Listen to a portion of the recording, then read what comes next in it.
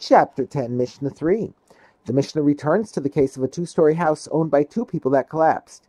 If the owner of the upper story wants to rebuild his apartment, the owner of the ground floor is obligated to rebuild the ground floor to enable the upper floor to be rebuilt on top of it.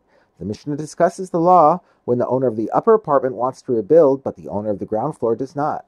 A two-story house belonging to two people collapsed. If the owner of the upper story told the owner of the ground floor to rebuild his apartment so that the upper story can be rebuilt on top of it, but the ground floor's owner does not want to rebuild, the owner of the upper story may rebuild the ground floor himself and live in it until the owner of the ground floor pays him for his building expenses. Since the owner of the ground floor is obligated to ensure that the upper story can be rebuilt, the owner of the upper apartment has the right to use the ground floor until its owner pays for his share of the construction.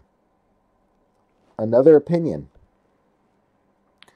Rabbi Yehuda says, even in such a case, this one, the owner of the upper story, is nevertheless living in his friend's property, since he thereby receives monetary benefit from his friend, and he will have to pay the owner of the ground floor rent for the time he lives there, because anyone who receives monetary benefit from someone else's property must pay for that benefit.